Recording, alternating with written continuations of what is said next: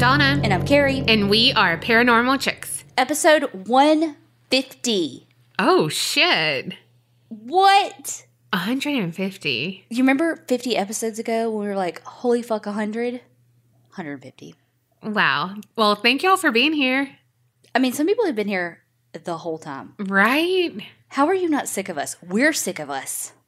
Well, the people who have been here for a while, they know that you're a changeling, and they have been tagging you in all the posts about that new Netflix show that has a changeling. And I'm like, yes, at least they know that you are a changeling. I mean, they know the truth. How many people were like, there's a Netflix show about Kerri? Yeah. Like, I crack up every time I see it. Yeah, I watched it. It's really good, but hilarious. Hilarious. Well, there are some other people who are learning way too much about us. Patreoners! So, thank you so much, Janine M. from Indiana. John R. from Arizona. Zoe B. from Iowa. Ariel H. from Texas. Shelby S. from Texas. Monica G. from New Jersey. Tara D. from Washington. Brianna D. from Michigan. Rebecca B. from Australia. And Amanda J. from South Carolina. Thank y'all so much for joining Patreon. Y'all are going to get to know us, and you probably already have because you've been here a minute. Lots and lots of, well, TMI. Mm-hmm. Our extra slices reveal a lot about us, about our family, about... Well, all the things. Mm-hmm. Mm-hmm. If you want all that, well, TMI, head on over to patreon.com/theapc podcast. I really think we sold it this time. I mean, why would you not want to join? So you're finally a little better. Yep. You don't sound like somebody's pinching your nose. Right, yeah. And I am dry needle certified. Yes. The crowd goes wild. The course I went to was really freaking awesome. This guy, Luke, he owns the company and ran the course. He gets us. He's a creepster. All the things. So if you're, for real, if you're a therapist who wants to do dry needling, I definitely suggest United Dry Needling Education because Luke is amazing. I will not be getting dry needling done ever. I didn't even, look, I needed to practice in between because it was 2 weekends. So like I went to Pensacola one weekend and then the next weekend because it was like a Friday, Saturday, Sunday course all day. Because a few states require like 50 plus hours of training for you to be certified. In the interim, I needed to practice. I knew who not to fucking ask. Not me. And that was this one. Like it wasn't even a thing. No. No. It was like perfect timing though for me to be away at a course because you've been sick. So it was like perfect chill time for you to just like catch up on some rest. Exactly. While I'm gone. Doing all the work. Yep. Well, yes. And this past weekend, I stayed in and did exactly that. Rested up, like slept a shit ton, trying to get better, all that shit. And I binged shows. And of course, I had to watch some of my Dybbuk douche because Heller. And I watched one of his series called Deadly Possessions. But it's called Ghost Adventures Artifacts on Hulu. So was he possessed? Because isn't he always possessed? He was not possessed on the one I saw. No, it was just the objects. Not on brand for him. Well, he covered some of the objects I had talked about, like Robert the doll, Peggy the doll, in different episodes and stuff like that. But there was one that he did that I had never heard about, and it was pretty interesting, and it's called the Conjure Chest. And it's thought to be one of the most haunted and deadliest objects in the world. Or used to be, at least. Dun, dun, dun. So I want to tell you the story of the Conjure Chest. Picture it. Frankfort, Kentucky, somewhere between 1830 and 1840. There was this plantation owner, Jacob Cooley, and as you know, he was exactly what you think of when you think of a plantation owner. Mean, unjust, cruel, all the things. Well, he was also a husband and about to be a father to a baby boy. So in preparation for his son's birth, he got one of his slaves, Hosea, to build a chest of drawers for his boys' clothes. And the craftsmanship was amazing. It was beautiful. But Jacob, again, was cruel. And instead of just being thankful or not even saying anything, just like go back to doing your whatever, he brutally beat Hosea to death. What? For doing a good job? Basically. Fuck him. He found something that he didn't like with it and used that as a reason. But the thing is he liked the chest of drawers. And I feel like he was just too proud, and not even proud, just too much of that. An asshole. Yes, to say he liked it or good job or whatever. Then don't say a fucking word. Just move on. Right. Oh. I feel like that is that thin line that everyone had to walk back then. If you were a slave, like you couldn't do too good of a job, but you couldn't do too bad of a job either, because either way you could get beat. Like you can get beat for anything. You can get killed for anything. Because those people literally thought you were their property, and that's what the law said. Right. You know, it was like he was jealous that Hosea had a skill that he didn't, you know, and was threatened by that. And so, of course, what he could do was beat him down, and he took it too far. Yeah, assert his dominance and his power. Yeah. Fuck him. Right. Well, this was a turning point for all the other slaves on the plantation because they wanted justice for his death. So they turned to a local conjure man, allegedly. And so what he did was he sprinkled owl's blood and did this chant, thus placing this death curse on this chest of drawers. And it was like dried owl's blood. So it wasn't just like drips of blood on this chest of drawers. And like I said, Jacob liked the chest, so he did use it for his baby boy's clothes. Like, he killed Hosea and still used it. Well, unfortunately, his son died soon after his birth, like days after. And that chest was in his nursery, and he did have his clothes in it.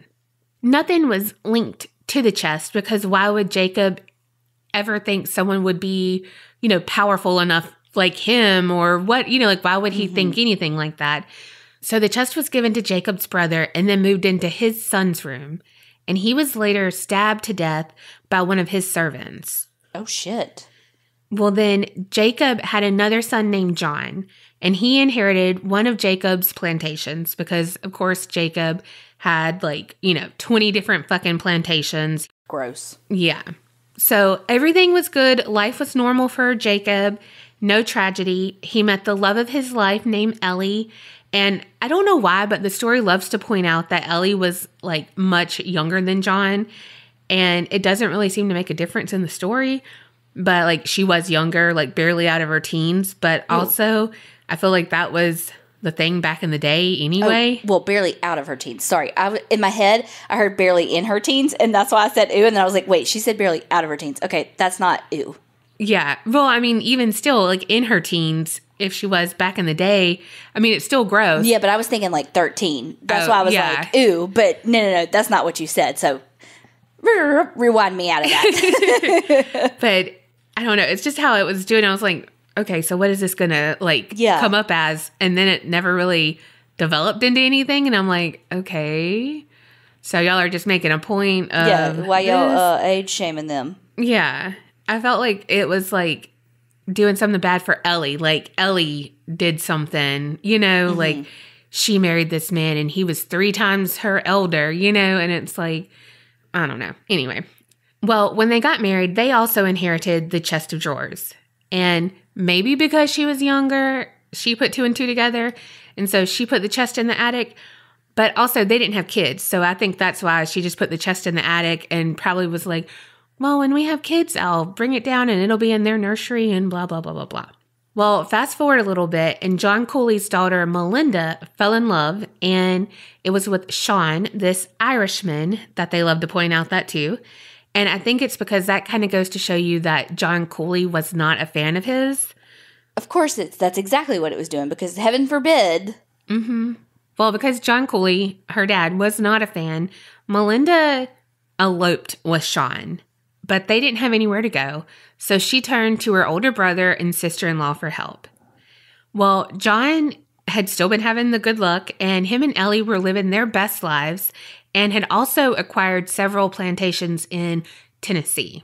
So John and Ellie gave one of the plantations to Sean and Melinda to farm and to oversee, and that's what Melinda was used to. And so she was the perfect wife and raised several children that they had.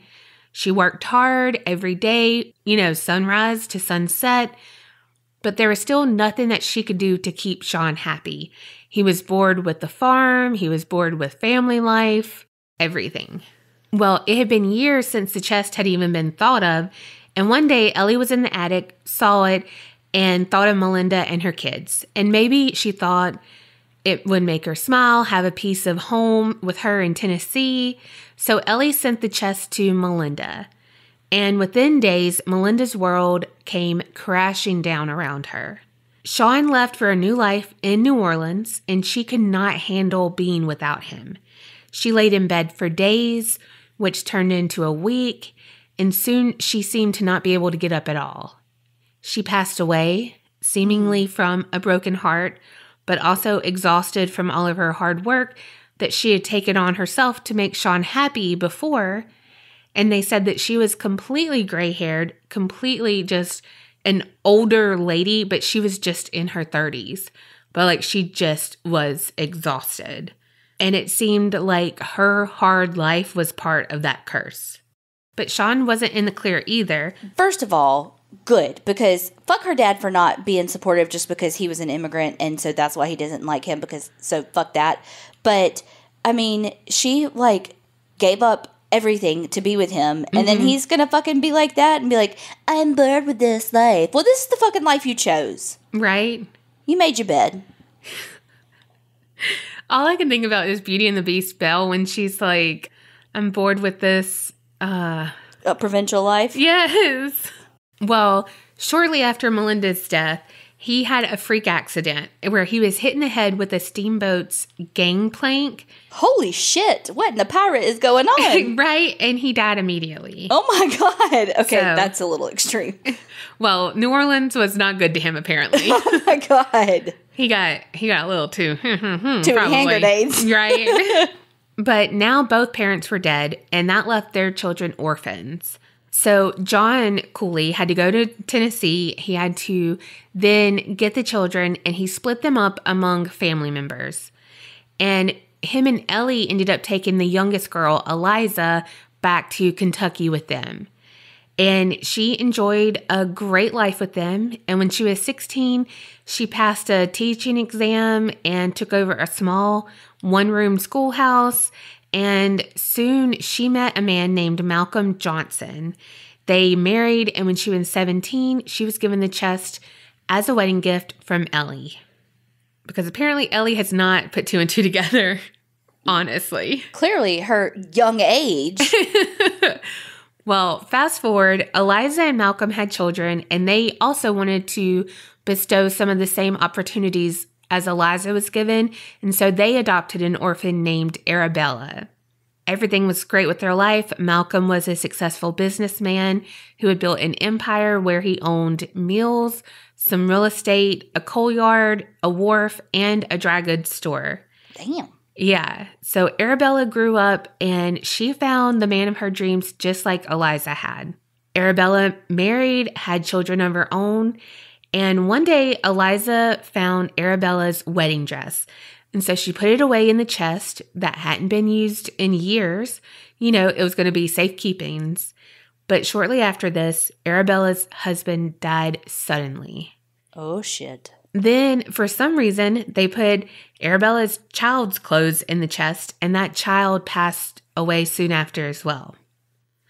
Eliza's oldest son was married to Esther. They put her wedding dress in the chest, and she died. And then Eliza had an aunt named Sarah, and she had knitted her son this scarf and glove set for Christmas. And he died tragically while walking along the train trestle where he worked. He fell off and died from that fall, and it was just a few days before Christmas. And it's believed that she had kept that gift in the chest. Then there were 2 other misfortunes tied to Eliza's immediate family. Her son-in-law deserted his wife after she stored some items in the chest, and then a child was injured in some bizarre accident where the child was left permanently injured. And this was after the child's clothes was stored in the chest. Malcolm died of old age, nothing tragic there. But even though Eliza was set for life, people say that she was kind of like Sarah Winchester, where she was haunted by all the hardships of her immediate family members and the tragedy that surrounded her in some way. And eventually, she sadly died by suicide. Oh, God. Eliza was the 11th victim of the Conjure Chest. But that wasn't it. Sometime in the early 20th century, Eliza's granddaughter, Virginia Kerri Hudson, inherited the chest. It had been years, and she didn't believe anything about the curse. She kind of scoffed at it. And so she had her first child, and she loved this chest. She thought it was beautiful, and the history of her family, it had survived. This is like 150 years. This is amazing, all of this. And she put the baby's clothes in the chest, and lo and behold, the child was born prematurely and died that same day. Oh, God. But that was just tragic luck, right? That doesn't prove the curse is real. She had another child and used the chest again. That child contracted polio. She luckily recovered, but endured related symptoms from polio her entire life. And then Virginia had another daughter, and they stored her wedding dress in there. Well, her husband had to have like an emergency surgery where he then died from an overdose of ether. And then another time, Virginia's son was stabbed in the hand at school one day, less than a week after he had put some clothes in that chest. Damn, the turnaround time on this chest sometimes is no joke. Right? I mean, faster than Amazon Prime. I mean, honestly, especially COVID times. For real. Well, one of Virginia's friends and neighbor had put his hunting clothes in it, and he was shot during a hunting accident. 16 victims all had one thing in common. Some of their personal items, clothing usually, had been put in that chest. So now Virginia couldn't say it was all tall tales. She had felt that loss, and so she wanted to put an end to the curse. She believed it now. So she turned to an African-American woman named Sally, who had worked for her family Virginia's whole life and was also a confidant with her because she had basically raised Virginia. We all know. We've seen The Help. Yes, The Help. God, why you were like right in my brain today. So she asked Sally if she believed in curses and yada, yada, yada. Then she asked if she knew how to reverse one. And Sally said she knew how to reverse this conjure. 3 conditions would have to be met, and they were going to be weird. First, Virginia would have to be given a dead owl, but it would have to be without her asking. Like, I couldn't be like, man, really need a dead owl. Wink, wink, wink, couldn't do that. No prompting. So basically a friend would have to be like, oh, hey, here's an owl. Cool, bye. Weird. Second, they would need leaves from a willow tree, but it had to be planted by a friend. Like it had to be given to you unprompted again. What? Right. And so then it also had to have a leaf for every victim. Then the leaves of the willow tree had to be boiled from sunup to sundown, and the dead owl had to be in sight this whole time. Third, the boiled liquid was then poured into a jug and then buried with its handle facing east, and it had to be below a flowering tree. So, a stuffed owl was given to Virginia's son by a friend. So that accomplished the first requirement. And think like taxidermy style stuffed, not a plush owl. Okay. Well, who just gets a fucking owl? I don't know.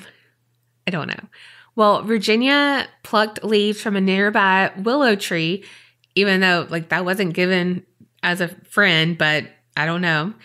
And they boiled them. The owl remained on the kitchen counter the entire time. At dusk, they took the jug, her and Sally, with its handle pointed east, and buried it beneath this flowering lilac bush right outside of the kitchen window. And then Sally said, okay, this is how we'll know if the curse has been broken. When the leaves start falling off of the flowering lilac, one of us will die. And Sally died that October 1946. And that was the 17th and the last known victim of the Conjure Chest. What the fuck? Sally sacrificed herself for that. Yeah. That's not fair. I know. No, Sally. I know. Well, Virginia passed it on to her daughter, Virginia. Well, she donated it to the Kentucky History Museum in 1976. And supposedly, the curse has been removed. But safely tucked on the first drawer is an envelope containing owl feathers, supposedly the original ones. Don't know for sure. Like that they had. I don't know from Sally, from whoever, like from Virginia, She had put these in there. Okay. Like, so I don't know if it was from before, like that would be her mom, like I don't know. Yeah. But then there's a letter saying, like basically what it is, and like for protection, keep these in here, blah, blah, blah. But yeah, it's just been on display or put up if they haven't had it on display. But it has not been in the family since then. So on the show, the guy from the museum brings Zach this Conjure Chest to like oogle over. Well, Zach also got a family member, and it's the daughter of the lady who donated it. Her name is Dr. Beverly Kinsley, and she's a retired professor of Harvard's Divinity School. And she said that she was always afraid of it because her mom always told her stories of the curse, but they had it in their house. But it was like, don't touch it, that kind of thing. And she was like, no, I believe in this curse. Like, totally 100% believe that it has killed my family members before, all the things. Beverly said that her mom would, like, there's like glass handles, glass knobs, and her mom would turn them inside out. So like people couldn't open the drawer, because she was so scared someone would just slide something in there. Yeah. And it would continue. Beverly also said that the handle was to be pointed east because in Christianity, that deals with resurrection and everything. So when they had to bury it with the handle pointed east, like all of that. So I don't know. And then Zach asked both Dr. Beverly and the museum guy if they would like put their jackets in the drawer.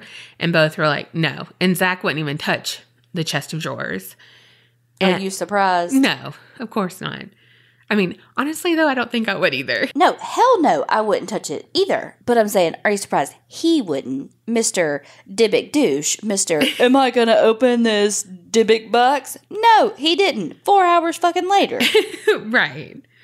Another thing that made Zach he was like, holy fuck, because Dr. Beverly said that she remembers her father telling her that her mom told him that she was standing over the chest, just by it. And she told him, quote, I could see them coming out of there. And she meant like deceased family members, like their spirit. Zach got Dr. Beverly to look at the chest, and she looked at the owl feathers and stuff. And she said that it was her mom and her grandmother's handwriting. And like how she was saying it, and the museum guy was like, well, that lines up with the letter that your mom sent us talking about the peace and everything. And then they tested it for electromagnetic energy, and it seemed to only spike around Beverly. And when she would speak Eliza's name, the meter went crazy. And remember, Eliza is the one who had a lot of tragedy surround her. Zach had Beverly read her mom and her grandmother's handwritten notes in the chest while they took full spectrum photos, and they took them in a quick succession. There was this anomaly in one of them, and when they further inspected it, Dr. Beverly was like, "Is that an owl?" And they were like, "Holy shit." And so, it's like, is that an owl, or are we making ourselves think it's an owl? But it's only in one thing, and they took like 6, bam, bam, bam, bam, bam. And it's like in the middle. It's not just, at the end or whatever. And it is in like a round shape. It has like, so it's like the Venn diagram. Mm-hmm. Think about that. And like, it's like 3 of those circles like overlapping like in this anomaly. Yeah. So it kind of has like a animalistic kind of shape. Like you can see it, especially if you're looking for an owl, you can see it. But that Dr. Beverly pointed that out was a little bit better than Zach pointed it out. Right. But while they were talking about that it looked like an owl, all the things, you hear this tapping on this chandelier close to him. And so it was just kind of like bam, bam, bam stuff going on. So it does seem like it still has energy around the chest, or more so the family members, because it was more around Dr. Beverly. So I don't know. The threat might not be there because the curse seems to be broken. No one has dared to place any clothing in the chest since. So how do we know the curse is broken or not? So I'm going to end with a question. Even more than that, would you put? Fuck no. A serial killer's clothes in there? Yes. I have some ideas of people's we can test. Right? Oh, God, that's hilarious. Couldn't even get it out. Fuck no. No, absolutely fucking not. Mm-mm. I'm not, no. Do you want me to just, like, fucking play with fire? No. Mm-mm. Me either. But I do know somebody's clothes I would put in there. Oh, shit. You ready for it? Oh, Lord. Yep. Okay. There were a few of y'all in the Facebook group, in the Creepinati Facebook group, and the main Facebook group that recommended this story that has me want to put their clothes in that chest. So thank you, Sarah, Valeria, and Brenda. So just to clarify, you want to put the person that you're about to talk about's clothes in the drawer, not the people who suggested it? Well, duh. Okay, just making sure. You know I say things stupid. Thanks for the suggestion. I want y'all to die. Not today. At least Tiffany's not on here. So the story tonight, whenever you listen to this episode, is about a serial killer by the name of Dellmus Colvin. So Dellmus was an over-the-road trucker that, well, by his own accounts, killed maybe upwards of 47 to 52 women. What? Allegedly. Okay. I don't know. And I'll tell you why as we go into the story. Okay. But I do feel like every serial killer, maybe not everyone, but a lot of serial killers inflate their numbers. Inflate something. Their ego, their dick size, all the things. Well, let's just Sound of Music this thing and start at the very beginning. Very good place to start. Okay, well, there's not a lot of like podcasts and stuff about him. In fact, when I went in Apple Podcasts, because you can like search like a topic. So like go in Apple Podcasts and you search Dellmus Colvin. There's literally only 2 podcast episodes that come up about him. One is by this podcast called Fruit Loops, and they had an episode back in February of 2019. Then in February of 2020, they did an update where they actually interviewed Dellmus Colvin and a guy by the name of Phil Chalmers. I think I'm saying it correctly. So what makes him so special is that he actually has a podcast that came out later that year in August of 2020. And y'all, I'm telling y'all need to check it out. But it's called Where the Bodies Are Buried. The episode that he does on Dellmus Colvin is really good. That's the only episode I've listened to, so that's the only one I can speak to. But that one is really good, where he interviews him. And then Fruit Loops, that podcast, they only cover serial killers of color. So that's just like that's a pretty interesting take on true crime. So on the Fruit Loops podcast, though, they talk about how they know they can't find anything on Dellmus's background, like as a child. They're like, we looked, we can't find anything. But then on where the bodies are buried, we actually do get a little look into Dellmus's childhood. Growing up, his nickname was Heavy, like his actual nickname was Heavy. Dellmus is African American and grew up extra large pizza just like us, hence the nickname Heavy. And which I have to say, we need to do better about recognizing, and he may be totally cool having the nickname Heavy. That may not even be a thing for him. But I think that we need to do better at recognizing that names like that can have the same effect on men that it does on women, and that it's not okay to comment on men's size, just like it's not okay to comment on women's size. But that's a soapbox for another day. Just had to throw that out there. So Dellmus grew up with a pretty regular childhood as far as we know.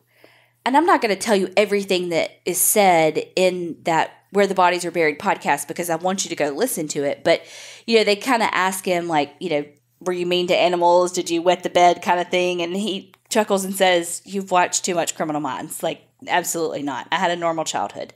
He said, he played sports. He grew up in Ohio, so he kind of worked farmland type stuff growing up. And he refers to himself as being kind of square. He was a typical kid. If he hurt an animal, it's because he killed it, because he hunted it, and then he ate it. He didn't hurt animals just to hurt animals. Yeah. Really, the big thing that happened to him when he was a kid, and this is what I think was the catalyst for what he later became, was that his father cheated on his mother, and they got divorced, and his dad took the kids and moved to Ohio. And so from then on, he basically almost never saw his mother again. And his dad remarried. Well, he hated his stepmom. Like, hated her. Like, he said that was the first person that he wanted to kill. Damn. And that he thought about killing her, but basically, in his words, he didn't know how he was going to get rid of her fat ass body. Like, that was his words. Damn. So, and he's like 14 at the time. Yeah. Well, one time when he was a kid, he had a bow and arrow, and he was playing with his brother with it, showing him how to shoot it. And when his brother was trying to shoot it, it kind of went crazy. The arrow went through the window and shot the cabinet beside where his stepmom was cooking. And she swore, she just knew that it was Dellmus that shot that arrow. And she was like, he's trying to kill me. Oh my gosh. He just let her believe it because he hated her so much that he wanted her to be that scared of him. Yeah. When Dellmus was about 23 or 24 is when he says that he killed his first victim. It was 1987, and at the time, he was a cab driver. And he picked up Donna Lee White. What? I know. And like a couple of things referred to her as Donna Lee, which is what I call little Donna over here. And I was like, oh, this is too real. Oh I don't like gosh. it. I don't like it. I can't write that. Like I can't, Yeah. I don't like it. What the fuck? Also, that reminds me that I always used to have to be Miss White when we played Clue with me and Tiffany, because we'd play Clue by ourselves, because she would be Miss Scarlet because she was all sexy and shit in the old Clue, and Miss White was an old fucking maid, and I'd have to be her. And now you're always Colonel Mustard? I'm Colonel Mustard, yeah. Like, why couldn't you be somebody else? I don't know. That's just how it was when we were kids. We had our roles, but now it's Donna Lee White. That's weird. Mm-hmm. But anyway, Tiffany was mean to me. I'm not very clear on whether or not this was the very first time he ever met Donna, or if this was something that had happened multiple times. And from what I gather, Donna was a sex worker, which doesn't matter, but it speaks to his pattern. So Donna and Dellmus were hanging out, drinking, hooking up, and he says that he left for a little while, and when he came back, Donna had OD'd on cocaine. So his story is like, I wasn't sure if she was dead, but then he was like, I knew she was still alive, so... okay. Right. Well, and he was dealing drugs at the time. So I'm kind of pretty sure it was his drugs that she was doing. Yeah. And so he's not going to be like, DD boop, boop, boop, 911. And I'm pretty sure the Good Samaritan law wasn't in place here anyway. Mm-hmm. Because at least here in Mississippi, I don't know about other places, but in Mississippi, if someone's ODing, don't leave them, call, because you're protected from the Good Samaritan law. You know what I mean? Like, you're not going to go to jail because you're getting high with them. Like, you're protected because you're taking care of them. Well, of course, he's not going to do any of that because he's a shit human. Instead, he puts a plastic bag over her head and strangles her and suffocates her with the plastic bag. Then he rolls her body up in this carpet and, like, carries her out of the house. Here's the kicker. The landlord held the door open for him as he moved the body and, like, offered to help him carry it to the truck. Oh my gosh. I mean, is that not just like a fucking, like, movie moment? Yes. Holy Hannah. So he dumps the body, which was later found in Atlantic City on September 15th, 1987. Her death was ruled as acute intoxication from cocaine because there was no signs of, like, her, like, the strangulation, I guess. I guess it's because maybe he didn't strangle her as much as it was just a suffocation. I don't really know. And this part is really fuzzy to me, and I could not find anything else on this, but he was actually picked up and, like, arrested about her death for tampering with evidence and hindering apprehension. How, why, I don't fucking know. I don't know whatever came of it, but he ended up, like, never being, like, convicted of anything. Wow. And just got the fuck out of it. Wow. And they ruled her death as an OD. Wow. Well, then we get a little bit of a span where we know he doesn't commit any murders because he went to prison in 1989 on an assault charge and a weapons violation, which I found nothing on. He was sentenced 3 to 15 years, and this was in Ohio. He was released on parole in 1992, and then in 1993, he went back to prison for violation of parole on a drug charge and stayed in prison until 1996. So basically, aside from that time when he was in prison, he was an over-the-road truck driver that dabbled as a drug dealer, but also as, like, a truck stop pimp with a couple of sex workers that were, like, in his rotation. But that's just kind of what I've gathered from bits of that podcast and bits of news articles. I'm not very clear. It talked about him and somebody named Robin, who I gathered was his girlfriend, who, like, helped him organize the sex workers and stuff, but didn't know anything about the murders and was, like, completely shocked when he was arrested for murders, but did know about the sex trafficking aspect of his life. So, but I couldn't find anything on who this Robin person was, so I don't know. But basically, before and after that time he was in prison, he was this truck driver who had access to a plethora of victims and dumping grounds. And what he would do is, of course, he targeted victims who would be less likely to be reported missing. So women who were sex workers, who lived a more transient lifestyle, who had issues with drug abuse, that type of thing that kept them on the move. And then he would kill them through strangulation and then would put a bag over their head to make sure they were dead, would strip them of their clothes and all.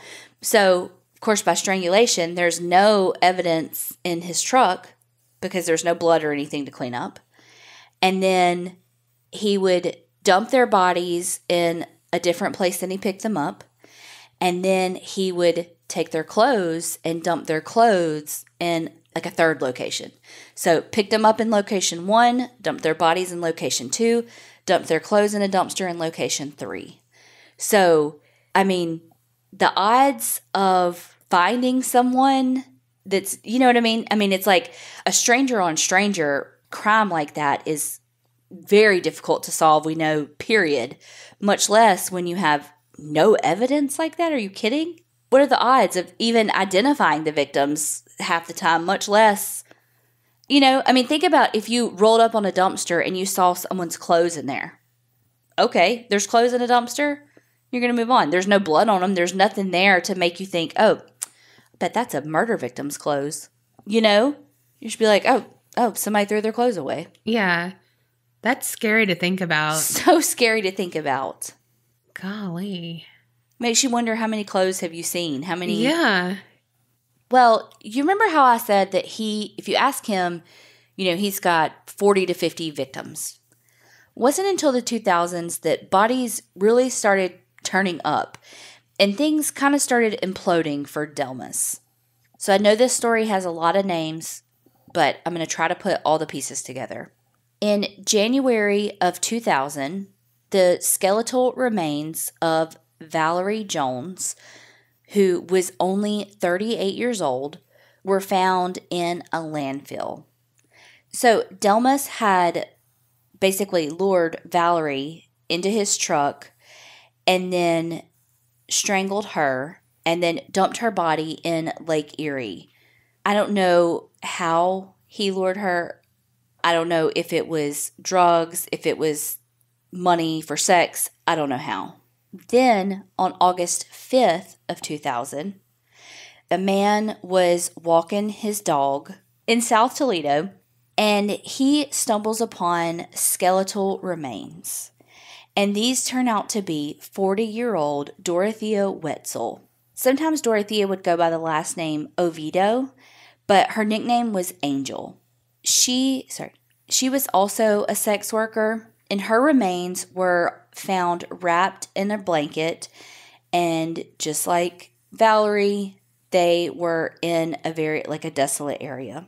And then 1 month later, in September of 2000, Jacqueline Thomas, a 42-year-old, was found on the roadside.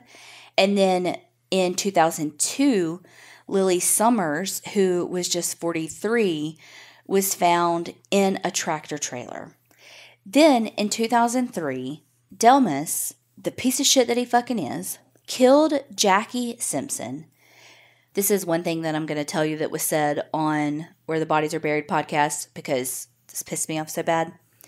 Okay, so he was in this motel with Jackie, and apparently she was annoying him. He said all the time she was there, she was crying about her mama, her creepy uncle, and fuck, I don't care nothing about that. I got tired of her fucking whining. So he smothered her with a pillow. Oh my gosh. Yeah. Honestly, though, I could see you doing that if you were a serial killer. Well, I mean, don't annoy me. I mean, but that would be your reasoning. If I was a serial killer, but I'm not. Yeah. So he kept her body in his truck for months. Why? I don't know. He must have went nose blind to it.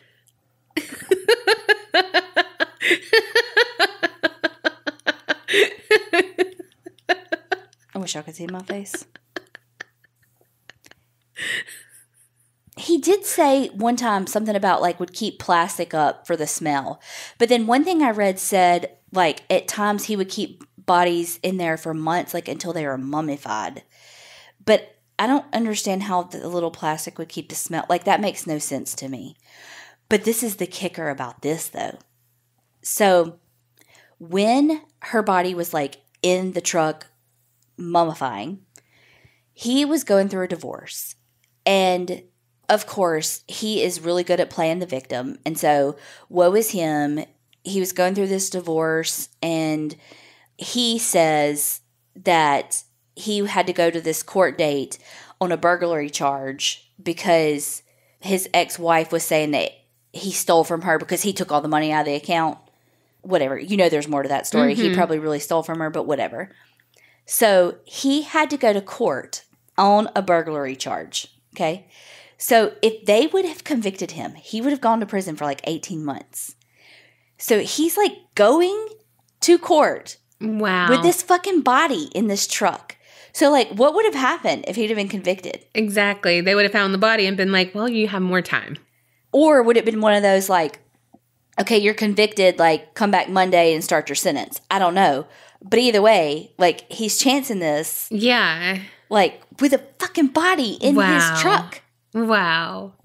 Then on May 9th, 2003, Melissa Weber, who was 39, her body was found under a couch in this vacant trucking terminal.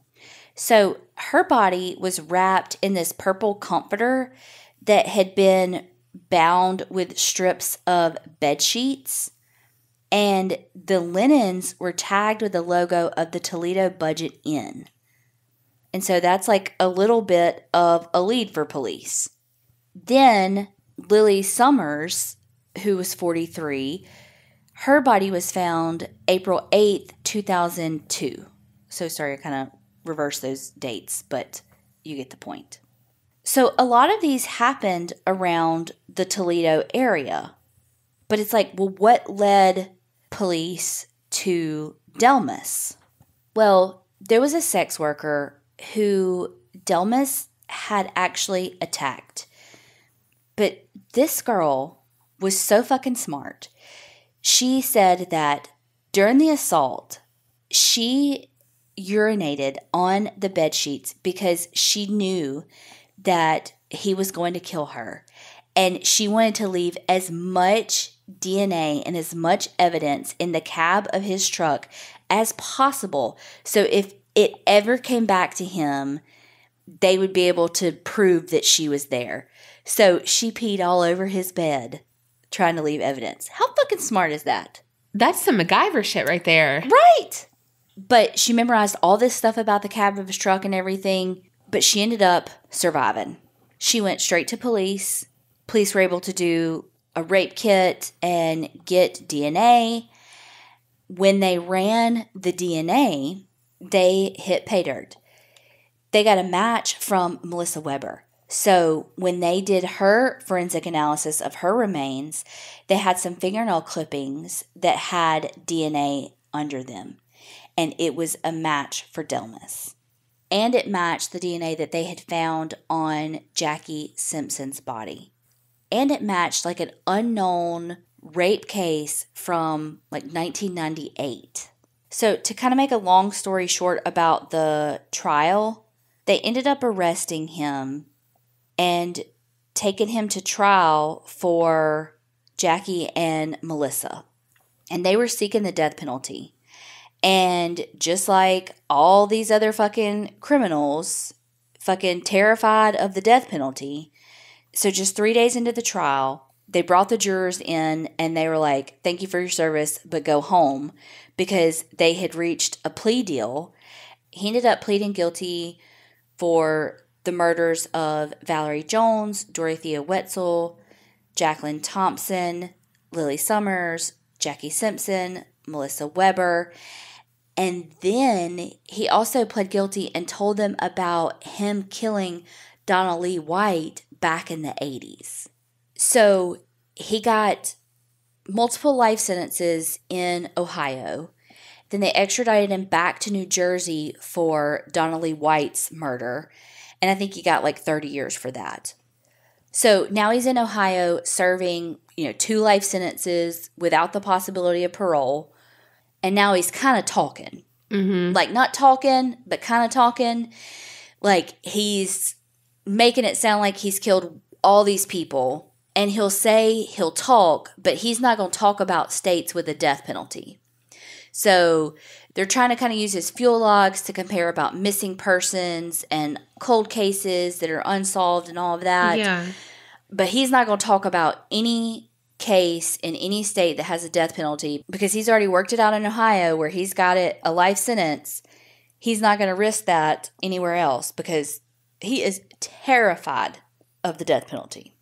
But can easily take other people's lives. Oh, in where the bodies are buried, they did like a little update thing. I quit listening to it because it pissed me off so bad because he gets COVID, or he thinks he does. I think he actually had it. But he is like flipping his lid. He like wants them to like call the infirmary and bitch them out because he didn't get any medicine all night and he was sweating and he couldn't breathe and all this stuff. And I'm like, you couldn't breathe. Wow. You strangled people. Yeah. But you couldn't breathe. Wow. My heart's breaking for you, motherfucker. Mm-hmm. It's breaking in half. Right. I'm crying for you. I mean, obviously, I support humane treatment of prisoners and that they should get the care they need in the infirmary. But, you have COVID and you can't breathe? Yeah, like literally how you killed people, cutting off their air supply, and you're whining about it. I mean, meanwhile, there's tons of people in this world with COVID who can't breathe as well. Mm-hmm. Again, I'm not saying he shouldn't get the care. I'm saying cry me a fucking river. Well, one thing he did do, though, was on where the bodies are buried, he told where he dumped a body. Oh, shit. I just have to say, Donna, he talked about a girl with dishwater blonde hair. Oh, Lord. So I'm just going to say that I'm right, that people say dishwater blonde hair. He's a serial killer, Kerri. But I'm just going to say that I'm not the only one that says dishwater blonde hair. That's a terrible, terrible thing. Like, you would not go to the salon and be like, I want dishwater. Well, no, but I'm just saying it's a thing. I know. Okay, so he tells them in this location named LaSalle that, I mean, he goes into very specifics. It was this rainy night, and there's a truck stop with the ditch, with the this, with the that. I mean, very, very specific places of where this body is buried. And, Phil says, okay, so if I go there, I'm going to find a body. He says, well, you're not going to find a body. You're going to find remains because there ain't no body there. It's remains.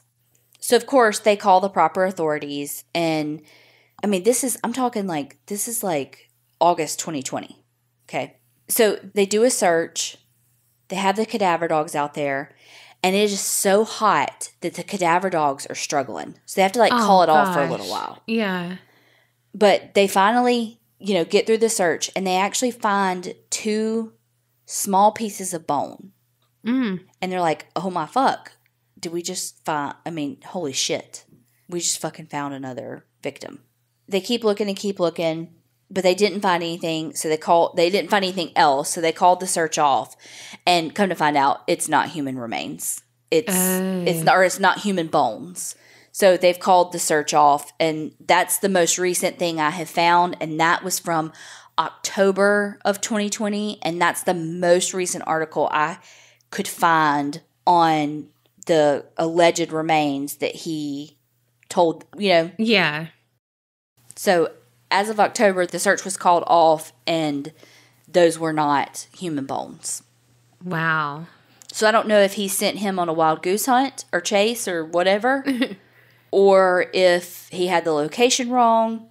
I mean, he was pretty fucking specific. Wow. I mean, he was pretty fucking specific. I mean, on what everything about the story was specific. But, I mean, really, that's all we know. I mean, he's talking, but I think he also wants to get paid to talk, and, I mean, he wants his. I'm sure he wants, I mean, he's a serial killer in prison. He's not going to just do it for shits and giggles. He's going to want something out of it, and he's going to play a game and that you're going to have to play. And, I mean, we all watch Mindhunter. Yeah. Wow. That's wild. So, how many people did he kill? I don't know. Do I think it was that many? No. Do I think it's more than we know? Yeah. But I also think it's interesting that, the bodies didn't start coming up till the 2000s, and they're really all around Toledo. I mean, he really did kill in his geographical comfort area. Yeah. Aside from the one in Atlantic City. But he does talk a lot about how good of a dumping ground New Jersey is because it's so wooded. So are there a bunch of bodies in New Jersey that we don't know about? Maybe. I don't know. Wow. But you know what's interesting is like the FBI really does say like the number one or like the best profession for like a serial killer is an over-the-road truck driver. Yeah. I mean, it's so bizarre that it's like this club. And I really think some of them know each other, you know?